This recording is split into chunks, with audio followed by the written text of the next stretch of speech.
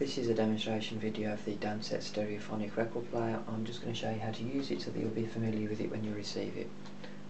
When you receive it, the first thing you'll need to do is to screw down the two transit screws on the record deck located here, and screw those all the way down fully clockwise so that the deck floats on its springs. The matching speaker simply plugs into the socket on the rear right hand side of the machine. On the front, the four control knobs from left to right, you have tone, on-off, volume and balance to separate the sound between the main speaker and the extension speaker. On the deck, the speed control is on the left, start-stop on the right, and the size of the record is automatically detected. So you can stack between 1 and 6 records. I'll demonstrate with 2 so that you can see how it plays. Just pop the records onto the spindle ledge and put the stacker arm across, select the correct speed, and then flick the right hand switch all the way around to start the auto changer.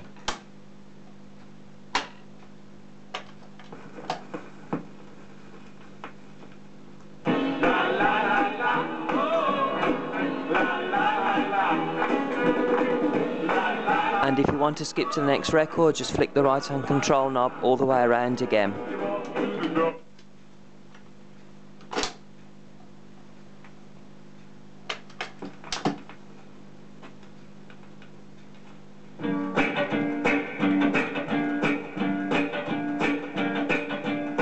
I've been working here in this dirty factory since the day. So I'll just demonstrate with the start of a 12-inch record as well. When you stack a 10 or 12-inch record, the white lever here is the size detection arm, so you need to make sure that the record is stacked above the white lever like so, and that's so that the playing arm knows to land in the correct position.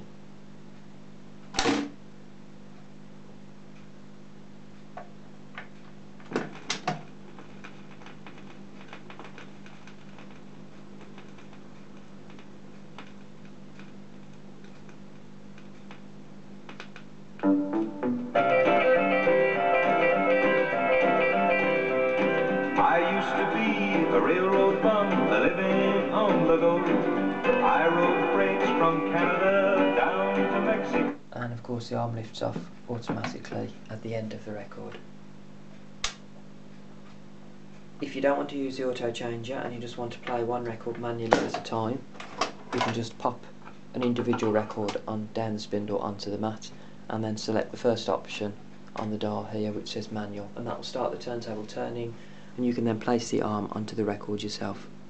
Once the arm is on the record and it's playing, carefully lower the stacker arm down like so, so that it knows to switch off automatically at the end of the record.